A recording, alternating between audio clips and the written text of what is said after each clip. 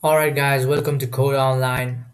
And in this video we're going to do how to solve specified keywords too long error in Laravel. So whenever you make a new Laravel project and you try to migrate your migration table to database and you see there when you do PHP artisan sharp you see specified keywords too long.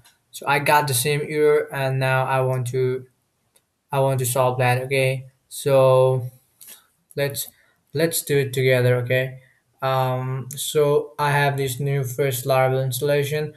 Now, how can we solve that problem? Let's directly go there. Okay, at first let me change my database name to test Laravel, and you can see our folder name is project name is test, and I'll save that, and I'll also make a new database here call it test Laravel, same as environment. All right, let's go. So we have made a database now. The root of this problem is we can be solved by changing a small small change. Okay, doing so you can go to app and you can go to providers, an app service provider. You can go here and just you can do something like use illuminate slash support slash facades slash schema schema. All right, and after using that input function you can do is schema schema and say default string length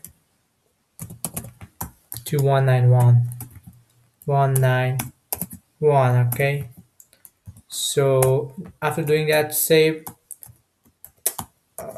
this file and go here and say php artisan migrate. So we have two migration default migration given by Laravel. So let's see here in database migration we have two. Let me increase the size. Yeah, you can see create users and failed jobs, and I want to migrate it. So let's hit enter. Yeah, you can see that my tables has been migrated. So let's refresh it.